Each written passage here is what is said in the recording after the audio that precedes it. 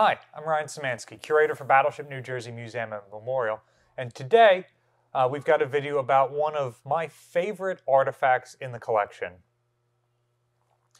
A couple of years ago, when the Cathedral of Notre Dame burned and was significantly damaged, one of the priests there, I think it was, ran back in to save a relic.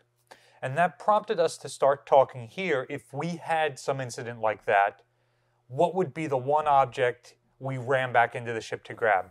And honestly, for a ship like this, that's a very hard question.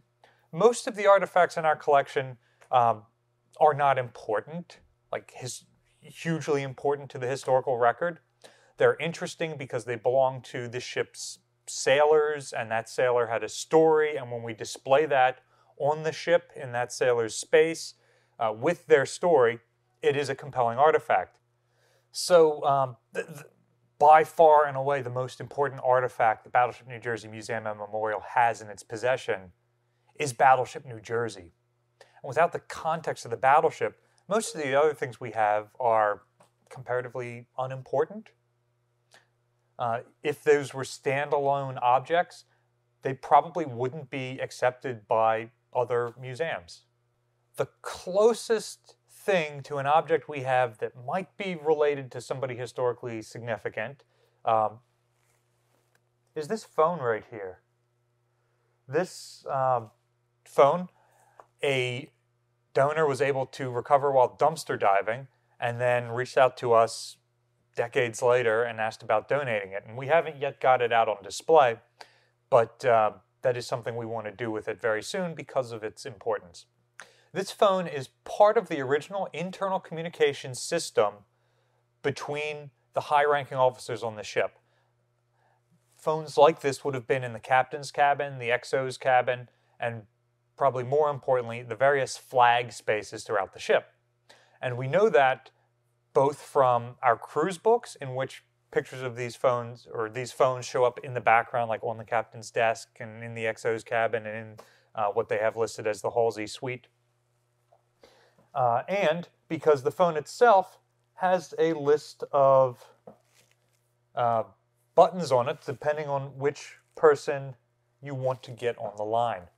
Now, internal communications is very important on American battleships. It is inside the armored citadel, and the old system, which was like an old-timey switchboard system, was completely removed and changed in the 1980s. In the 1980s, they added a phone in just about every compartment on the ship. There's over 800 ships in the ship's phone system now. They're rotary phones. Each one has a 4-digit code, so you can call another compartment. During World War II, most of the communications was compartment to compartment, and phones like this, where you push which compartment you want, were kind of standard. There were other systems, but we're talking about this today. This is interesting. We know it's an important object from a flag space because it's got all this decorative brass work on it, even though this was built under wartime austerity measures. Also, it is painted with a wood grain pattern like we see in the other flag spaces on the ship.